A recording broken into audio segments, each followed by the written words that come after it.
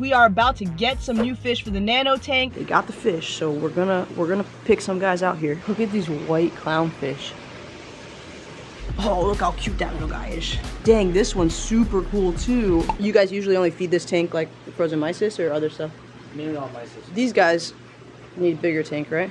Yeah. Got him. He's a little hard to see, but look how pretty he is. I don't know why they call these green clown gobies. They look blue and they are so dope. I am so happy to have this fish back in the tank right now. I'm trying to think of what other fish I could put in here that is more like out and moves around and whatnot.